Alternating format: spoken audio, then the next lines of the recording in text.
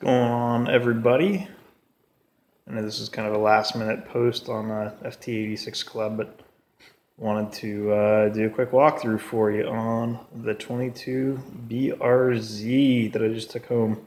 So from what I understand, it's the first one in the entire country that's gone home to a customer. So purchased it up here in the Pacific Northwest. Lots of fun. I know people have had a lot of questions on it, but figured I'd just give you a quick walk around on this thing. Sorry, it's pretty dark out. My wife's going to be coming home soon, so I'm not going to spend a ton of time doing this. You know what? I'm going to open up the garage so you guys can actually see it, and we'll fire this thing up. 1 second here. Just need to make sure that I leave room for her to pull in when she gets home so I don't get divorced. That would suck. Feel free, I'm using my tablet. Should be able to see questions if you guys have them coming in. Well, we'll do a quick walk around. I know I've got it kind of parked outside of the middle of the garage here, so not going to be able to see a ton from the passenger side. But just got it home. Focus, come on. Not going to focus over there. Old tablet is crappy. Let me get it back here, see if it'll actually focus. There we go. Cool. So, initial thoughts. I like it. I like it a lot. It's awesome. Obviously, not beating up on it too hard yet. Gonna try and give it some proper break-in miles before we completely hammer on it. Do plan on trying to get some suspension work done to it this weekend. Have some motion control coilovers ready to go on it. A Carceps front bar that I'm crossing my fingers actually fits, and some 17x9 plus 45 Anki RPF ones with 255 wide Yokohamas ready to go on it. So if we get all that on and I can actually get it over and get it aligned at PRE here in Portland on Wednesday with my appointment, then we'll try and take it down to Crow's Landing in California for its first ever autocross, and just hope that, you know, the 700 miles down there is enough to properly break it in. So we'll go from there. Not sure that's actually going to happen because we're looking at adopting a puppy next weekend and got to fly it in from Ohio. But anyways, chime in if you guys have questions. Initial driving impressions so far. It's awesome. I do like it. The tires kind of loud. It's a limited trim BRZ, so it's on the Pilot Sport 4s. Definitely louder than what the Primacies were on the first generation.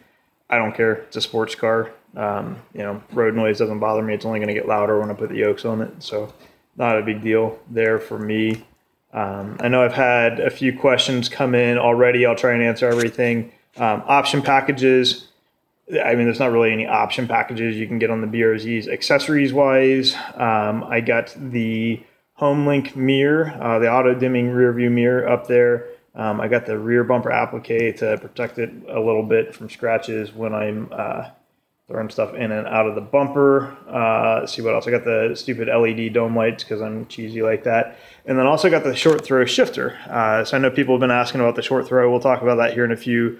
I don't know. I don't know how to answer if it's any better than a stock one, because I've barely driven a stock one a couple months ago, so it's can't really compare back to back on those. But I'll try it when I can get in another, like a premium model or whatever, or one that doesn't have the short shifter installed. See if we can take some measurements and let you know if it's actually any better. But the actual short shifter in this one, super crisp. The opening for the front tow hook opens. Yeah, Teamer. Let's see. Sorry, this is I've got the car backed in or pulled in here. Let's see. I haven't even looked at this yet. Where is it? Oh, it's right here. So gonna look a lot like the first gen, I think, where it's gonna pull out right here. Let me see. I don't have a whole lot of light in. Man, it actually looks. Oh, you can't see that. Hold on. Oh, is that can't be it, is it? That's tiny. Let me get back to you on it, man. So here's my perturbing part of the front plate. So when I posted pictures of it the other day, hey Yosh, you know, I posted with the front dealer thing on it, and I was like, ah, crap, it's no big deal because it's already pre-drilled. I didn't realize. So the stupid thing actually did get drilled. I'm so bummed about that, but it is what it is. You know, I can't be mad at them. It was my fault for not remembering to ask them to not put it on, and they all do it. So lesson learned on my end. Oh, hold on. You know what? Let's see this thing. I'm trying to look. Does this entire damn thing come out? There's a split there. Oh man, that would be a bummer if that whole thing comes out. Let's mess with it later. I'll see if I can get something on over the weekend because there's a split down here too. Man, that's going to be one. I do think this entire thing comes out, but I'm afraid to pull on it too much right now. So, Dad, yeah, that's the other hot topic right now. Hold on, let me get off my ass out of the middle of here. Yeah, Teamer, I'll check in the owner's manual. I just don't want to like start pulling on stuff while I've got my tablet in my hand. Dad, engine sound. I know I'm kind of one of the more vocal ones about this on the forum. I don't think it sounds all that bad. The first time I drove one 2 months ago or so, when I hopped in, I was like, man, this thing actually sounds pretty good. They've got to have a pretty good exhaust on this. And then I instantly remember that it's got the engine speaker in it. So I don't think it sounds bad, considering my gut impression was it sounded good. And, you know, from there, I know some people are going to try and turn it off. When I was driving at home today, I was kind of jamming out some music, trying to test the stereo more than anything. And I didn't really notice the speaker system at all. That having been said, I also didn't romp on it, and I know the speaker system gets a little bit louder the more up in the rev range you go. And I'm keeping it under 4,000 RPM right now just to get some break-in miles on it. So I don't know. It's hard for me to answer. I know people are very opinionated on that. I'm less opinionated, thinking that it's not as big of a deal as people are making it out to be. Left instrument, yeah, we can do that. Let's hop in. Hold on. We'll fire it up. Sorry, my garage has a ton of shit in it too, so let's see.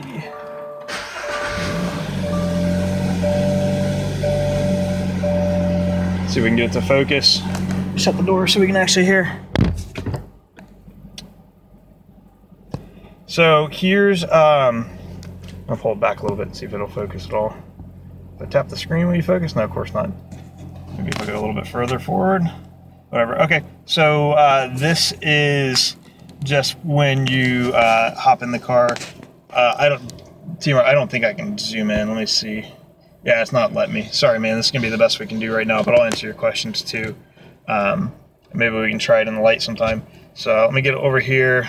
Pages. So this is kind of the info page. You can't really see it on top because but that's battery on top. Left side over here. So that's battery and oil temperatures down there. The green that you see down in the corner is the hill start assist. And if I go down on this, that's average fuel economy. Here's like your trip average fuel, and then here's tire pressures for you. So you got to get rolling for a couple minutes before that comes on. I lied to you on Facebook, I think, assuming that was you. It's actually one page because you can go up and down and hit each other. So you can't see them both at the same time. You can't change anything over on this side. Ooh, that actually comes in a little better. But yeah, I think just grabbing this pad and pressing down, I mean, you can see I'm just up and down like that, and it changes right there. So that's easy enough. I think it's going to be good for keeping an eye on your tire temperatures and everything. I haven't messed around yet. Somewhere over here in the glove box is a button, I think, that you can register a second set of tire pressure sensors. I have on my box, oh shit, over there in the corner, or shelf, oh shit, I've got tire pressure sensors ready to go in.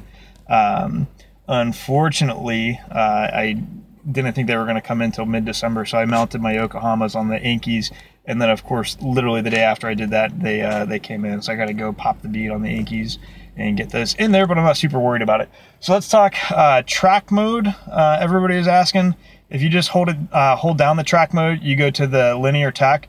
I call it the non-linear linear tack. I think Matt from Smoking Tire was kind of saying the same thing. So if you look here, well, it's actually got, so 0 to 4,000 RPM doesn't take up a whole lot of space, and then 4,000 to 7,000 takes up most of the tack. So it's really track oriented when you do that. So when I drove it 2 months ago, and it wasn't mine, so even though it had like 13 miles on it, I kind of beat it up a little bit. I I will say that I didn't notice the torque dip, but then when I was done driving it, I realized that I had it in track mode. So, and I wasn't really paying attention to what the actual numbers on the tachometer were. So I'm hesitant to say that I didn't feel the torque dip, because I think I was probably pulling digs from like 3,500 to 4,000 RPM and not realizing it. So Teamer, it's actually really easy to read. I know this isn't doing it any justice because it's bad lighting and crappy. Hold on, that's a little better. Let's see. So there's the track tack. Here's, if this is showing up on Twitch like it's showing up here on my tablet, it's not doing it any justice. It's actually really smooth. I'm thinking the refresh rate on is at least 60 hertz, maybe 90 or even 120 hertz. It's pretty smooth. So I don't think there's going to be any worry about it like kind of being cheap and having a slow refresh rate where it's going to be hard to see. So somebody else asked, so if I hold down traction control for 5 seconds, it does turn it all off like on the old car. Here's the interesting thing though, is it switches to the track tack without saying track mode at the bottom. So that's, and I haven't seen, haven't even tried yet. I don't think you're going to be able to switch it back. So I think if you've got traction control off, you're limited to this one, which is kind of interesting. I don't know. I don't think that's that big of a deal. If you're really trying to drive hard and need the tachometer, you're probably in these upper rev ranges anyways. If you're just putzing around on the street having fun with traction control off, I don't think you're going to be worried about where your RPMs are at or anything. Let's see, Yosh, you said, how are the black levels of the LCD? Actually really good. Yeah, the video is making it look really bright. They're plenty dark. And even in my brightly lit garage, it's pretty much black on the back of it. This tablet's not doing this thing any favors at all, but it looks really good. Actually, I'm especially the center section, I'm really impressed with. The right-hand side over here, sorry if I can get it looking right. Right-hand side is, it's the old style, kind of like 80s LED. I don't know why they didn't just put in tab all the way across. Oop, I'm pressing the left side when it needs to be this side. This side, left side looks pretty darn good. Haven't messed around. Let's see. So, here's my Mac. You can tell I'm babying it because that's my maximum G so far. The right was definitely pulling into Dutch Brothers Coffee earlier because there's a poor kid there that's got a first gen that's been dying to see this thing when it comes. Let's see what else is in here. Oh, here's my my torque dip in the middle. Understated. Lap timer, cool. There's so this is nice. I do like that it's got audio. Man, just stay focused, stupid tablet. It will show audio from Android Auto and Teamer. Yeah, I think you can see the G meter when moving. So it'll show you your audio here on the left from Android Auto. So if you're playing Pandora or whatever, it'll show that. Let me see. Actually, was there anything else on here? No. Settings wise, on the limited at least, you can turn on and off blind spot detection, rear cross traffic alert, and the steering responsive headlights. Blind spot detection worked really well. For those of you who didn't see it, it's kind of this little nub right there, and it is bright as hell. Even driving in daylight, it was super bright, so I was really impressed with that. It's kind of just a nice feature to have. I went with the limited because it's only a 20-pound weight penalty, and I'm a big fan of the blind spot detection and steering responsive headlights, and everything else that was going to weigh more is probably coming off the car eventually anyway, so not a big deal there. I know people were asking about responsiveness of this thing. Actually, let me plug in my phone real quick. Hold on, I'm going to set the tablet down. You're going to get boring video for 2 seconds. We'll put in Android Auto. So I just plugged it in. Let's see. There's connecting Android Auto literally right after plugging it in. So there we go. Got well, that's discouraging. So turn the volume down and it didn't turn down. Wow, there we go. All right, gonna have to report this one into Subaru. All right. Why is, if I turn it down on the I wonder. Okay, well, we'll pause that for a minute. Okay, cool. You guys got to see live that we got some work to do on the head units here. Well, let me catch up with questions. Is blind spot detection just LED? It is just the LED, I think. I don't remember hearing any beeps. How's visibility out of the windows? Fine, just really similar to the first gen. I don't know. I feel like if you've got your mirrors adjusted properly, let me see if I can. Yeah, I mean, if you get your mirrors adjusted properly, you shouldn't really need to be changing around, but it is pretty good. Capacitive, you know, does that mean it's like touch feedback? No, it's pretty responsive though. I mean, it's I will say, let's see here. Oh yeah, thanks. Yeah, I turned the music off. Yeah. Cool seats. I know you asked that twice. Sorry, let me get to it. Seats are very similar to the first generation. So if you have a chance to sit in one of those, I don't know what you consider fat. I'm tiny. I'm like 150 pounds. I'm 5'9", so they feel a little bigger than snug for me. I don't know. I'd like them a little bit snugger. If you're a big guy, you know, 250 pounds or whatever, they're probably going to feel pretty darn snug. Let's see. Can you turn on the rear view camera without engaging reverse? No, I don't think you can. I'll have to mess with that, but I don't think there's going to be any way to do that. Does it bump you back into lane 2? No, Yosh, on the manual transmission, it's not going to bump you back into the lane. Subaru's eyesight system will only come on the automatics.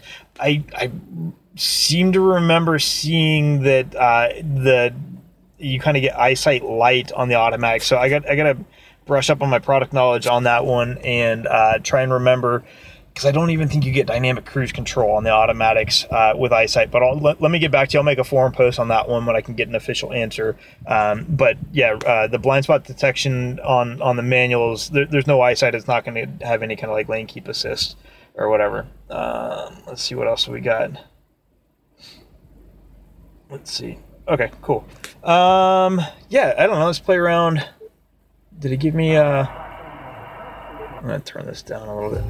Oh my god, no, hold on. Darn it. No, don't.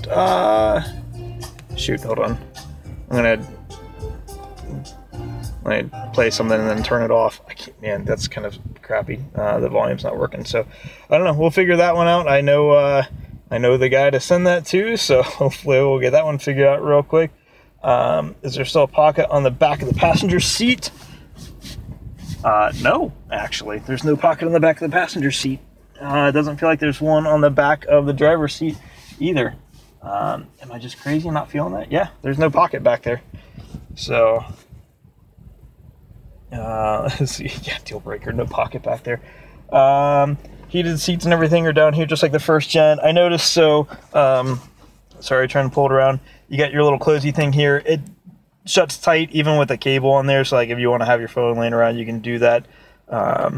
Pops back open. I didn't notice it hitting anything. Somebody asked earlier if my knee was hitting the start stop button. I'm short, so my knee doesn't get up that high. No pads right here. That's hard plastic. No padding over here. That's hard plastic, so that's kind of a bummer even on the limited model. Trying to think, what else did I say on Facebook that I got? Oh yeah, everybody's going to complain about this thing, the turn signal stock. It's BMW style. I don't know, it's different. It's not Subaru, so it's messing with me a little bit. Doesn't mean it's bad by any means, it's just different, right? So I guess we'll see, you know, how people react to it long term. There's nothing wrong with it. You just kind of, you know, you turn it on and then to kill it, you just click it down. Oh, hold on, am I wrong? Oh yeah, it's a half click down. I don't know, it's gonna take some getting used to. Yeah, there you go. I was right on time for you. Yeah. So some people are gonna like the BMW stock, some people aren't. It's a half click up to cancel it. All right, I got it. So half click up is lane change, just 3 clicks. Full click up keeps it on, and then a half click down cancels it. So there you go, BMW stocks. Other thing that I didn't like, I'm gonna shut this thing off since we've been in here for a few. Put my phone back in my pocket in case my wife calls and gets mad. I'm still not entirely positive that these lights are going to allow the garage door openers to work. I just put in these fancy new LED lights. Other thing that I was kind of annoyed about on this is that there's no memory of the seat recline when you pull it forward there. So if you pull it forward, it's going to latch back up to straight, which is a pain in the ass. Let's see, somebody else on Facebook asked if it locks over here when you pull it forward. So let's see. Sorry. Yep, still doesn't lock in when you pull it like that. So there's that. So yeah, still same kind of seating situation as the first gen. Let me recline this thing. Where is, oh, here, you can actually see it's lit up. So TPMS reset down there. So it's actually got a light. That's going to be where you put in your second set of sensors, which is very, very welcome. I don't know. What else do we want to talk about? Stereo. People ask about the stereo, right? Oh, 12-volt socket in the glove box. Ooh, good question. Let's find out. I doubt it, because I think that's where that button was, right? I don't feel one, but I don't have a light on it. It was on the left side, wasn't it, on the first gen? Yeah, I think that's where that was on the first one. Hold on, let me pull up my phone real quick and turn on the LED. 1 second here.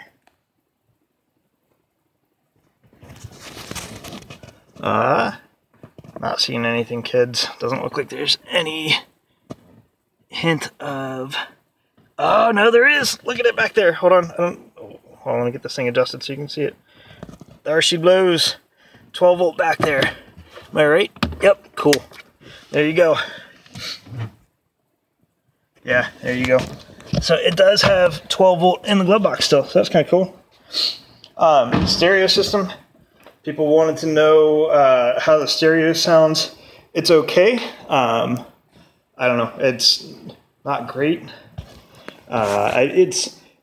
It's not as good as the Harman Kardon system in my Outback. It's better than the bass system with the kicker speaker upgrade that was in my STI. Probably closer to the STI than the Harman Kardon system. So nothing that you're going to want to write home about, but not bad. Let's see. Head unit aftermarket one. Does that OEM head unit have any car controls on it? Does it? No, I don't think. Oh, actually, yeah, it probably does. Let's hold on. We'll get back in and try it out. Let's see. I'm just gonna start it up again.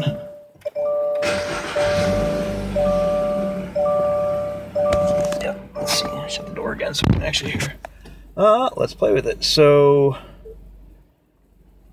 settings. Hey, volume work this time. We got that going for us. Driver profiles, Wi-Fi, cool. Built-in Wi-Fi hotspot. I don't think it actually has Wi-Fi if I remember correctly. So we'll have to check that. Meter screen, gear shift. Oh, that's kind of cool. Oh, here we go. Meter rev, indicator, RPM. Let's just go ahead and set that real quick while we're in here. 4,000 RPM. Yep, we'll do the obnoxious buzzer with it. Startup screen. What else do we have? Home screen shortcuts. Yeah, just like any Subaru, you can put in your birthday, your anniversary. I never forget my anniversary because it's May 4th. May the 4th be with you. So every time somebody makes that stupid joke, I go, oh shit, I need to buy flowers. Sound. Again, it's pretty good. You get your typical EQ, balance, and voice control. I like this, that it's got voice control separate from balance and EQ, dynamic beat enhancer. I don't know what that is. Boots and cats and boots and cats. What did we ask? What was in camera? Let's find out. Rear camera delay control, steering angle lines. I don't know what delay control is. I think that, oh, I bet that it stayed on for a little bit after I clicked it out of reverse. So let's see, hold on. I'll put it into reverse. There's that. Let's see, take it out of reverse. There goes that. Let's see what happens when we turn on delay control. There's that. Well, cool. I have no idea. We'll have to RTFM, read the effing manual, and we'll find out. So I'm going to turn it back to whatever it was, and we'll figure that out later, and I'll get back with you guys on it. Phone, typical stuff there, I think. Car, let's see what we got. Keyless entry system. Yes, yeah, the lines do move as you change the steering, so that's on there. That was one of those settings on there. So yeah, there are some settings in the car that you're gonna get that you're gonna lose. Let's see, blind spot detection. There's your warning volume. I think. Oh, there you go. So somebody was asking if it beeps at you. I think it probably does. If you, oh no, so blind spot detection. It's not going to beep at you. That's for rear cross traffic alert. So if you're backing out, it's going to yell at you if there's somebody coming along. Let's see, one touch lane changer. That's on. That's fun. Welcome lighting, auto light sensor, light sensitivity is, let's see. Okay, we'll have to mess with that because let's see. Keyless entry, and that's it. So that's pretty much the menus there. Let's go back to home. You can set your maintenance reminders just like any other Subaru. Overall, I mean, this thing seems nice and reactive now that I've got volume down and we can go. Let's see, we're on Pop Rocks. All right, with my Sirius XM demo. So yeah, overall, I don't know. I mean, it seems super responsive, going to maintenance. I will say, outside of the live broadcast of the volume not working, that was hilarious. The touch feedback on this is faster than my 10-inch in the Outback that I've got. So let's see, my Subaru. Oh, so in my Subaru, you have to have. Hold on, let me plug my phone back in. Give me a second here. You have to have my Subaru app on your phone. So we'll let this go, and then we'll go back to home. Oh, let's see. Oh, I thought I had it on there. No, we'll have to mess with it. So what's typically in it is like scheduling maintenance and whatnot. So you can do a couple different things in there. Super Starlink. Sure, maybe that'll work.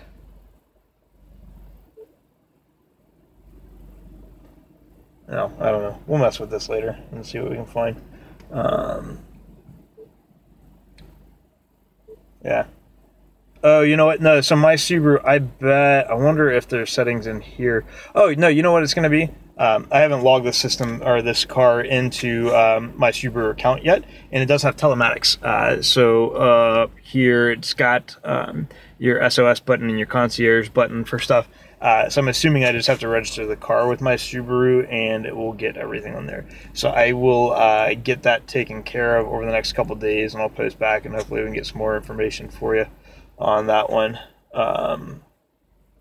Let's see, can you rearrange the apps? I don't think so. There's home screen shortcuts that I think you can do. Let's see, I don't know. Yeah, no, I can't rearrange the apps on it. So interior light switch. They are push buttons and silly bright with the LEDs on, and then the other one is this guy right here. I don't know, it feels like any card. Oops, I had this off. So yeah, I don't know, I don't think it feels cheap or anything like that. So yeah, pretty good. Let's turn this thing off and open up a hood for you guys so you can see that. Give me a second here. Crawling back out of this.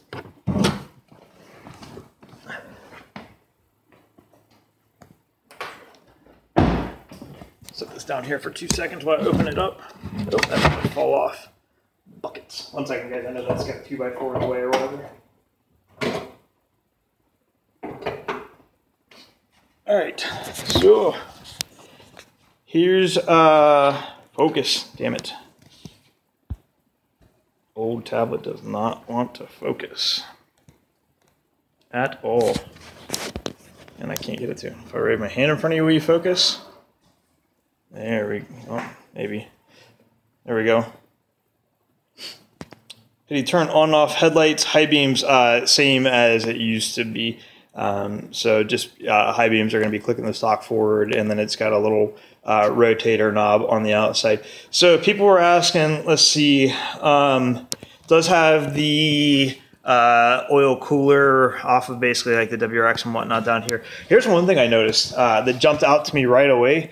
This little guy, this stupid AC pipe right here. I do have motion control coilovers ready to go on with the remote reservoirs, and you typically mount them right about there. So that's a pain in the ass. Hopefully that's not going to be too much in the way. I don't think it is.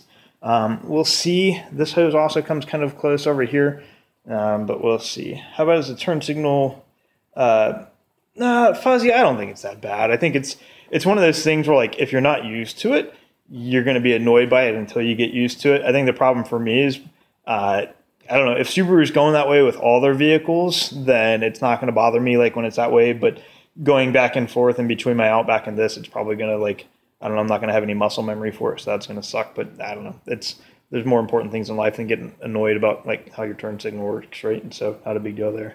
I think the biggest thing that I've got a small concern about is this pipe right here. So I'm hoping, I got to measure the cans, but hoping the can for the remote reservoir can go right here and maybe sit on top without touching the hood. So we're going to have to mess with that.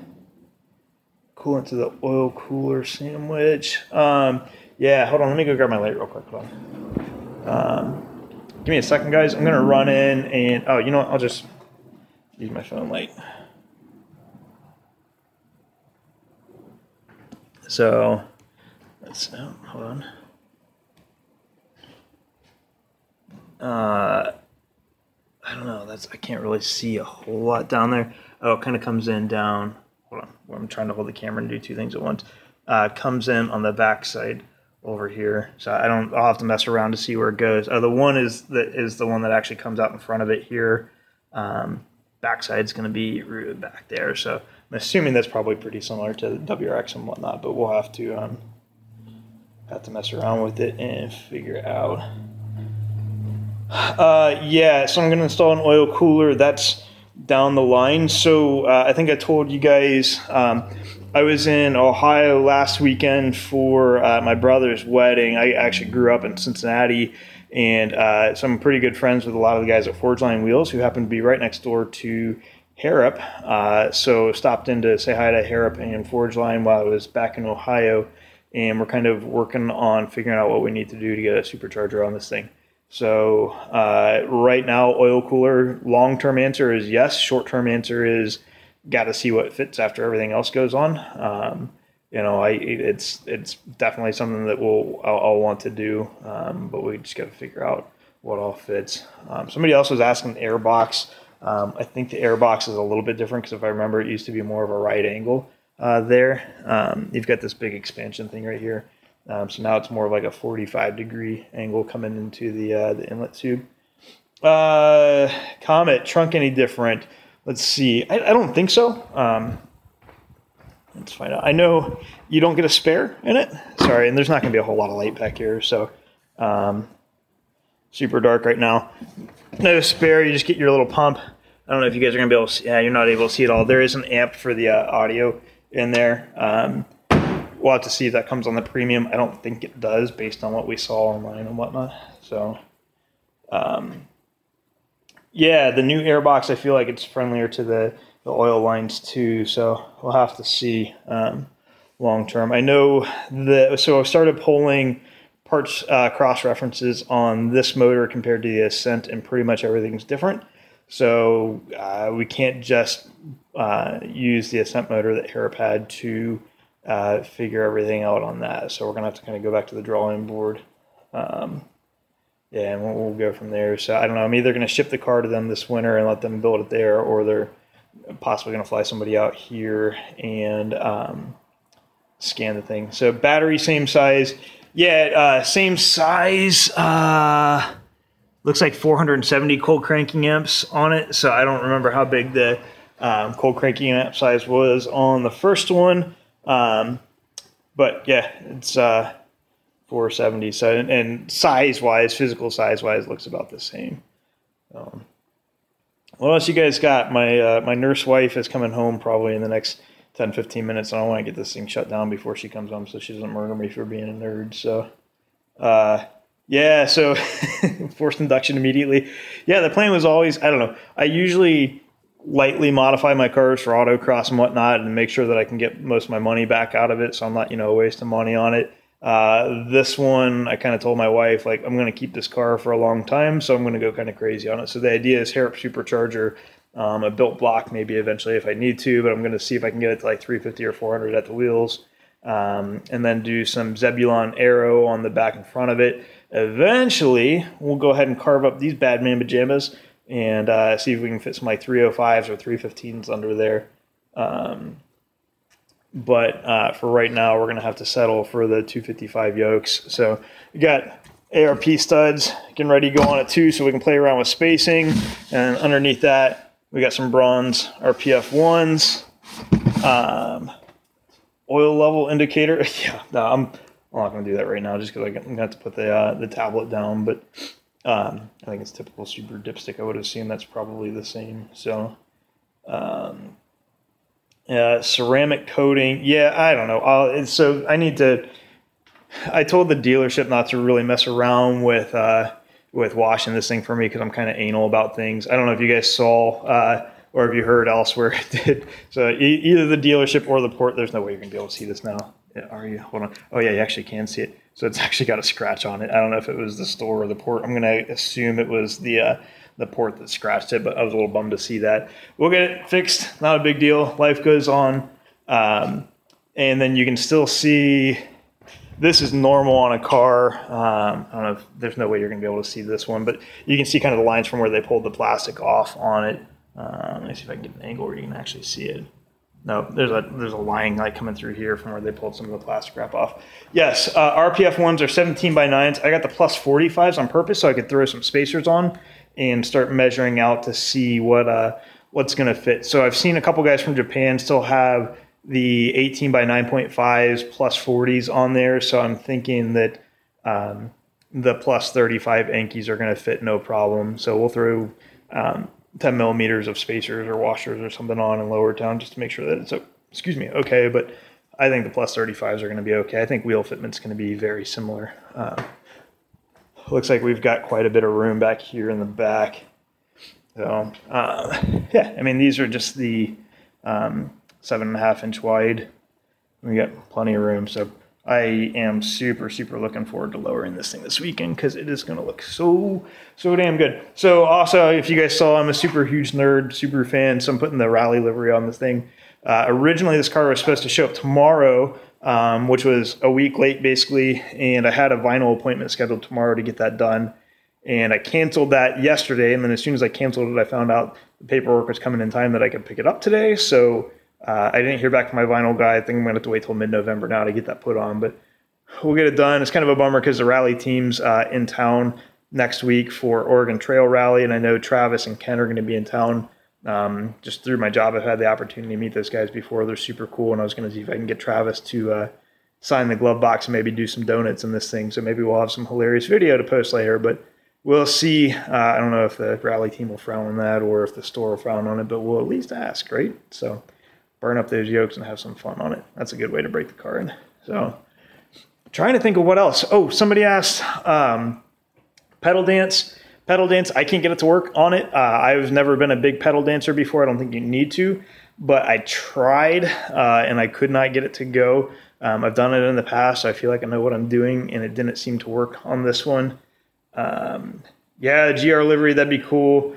Yeah, hit cones, I know that's going to scratch up my yellow on it, but yeah, dude, this blue, I don't know. Like, so I feel like this World Rally blue is a touch darker or deeper than what was on my 13 that I had in the past. So I can't wait to get it cleaned up and run just like a really light polish over it and then hit it with, I use the Wolfgang sealant, which tends to look really good. I don't do the ceramic stuff because that's too big of a pain in the ass for like when you're doing cone scuffs and all that crap.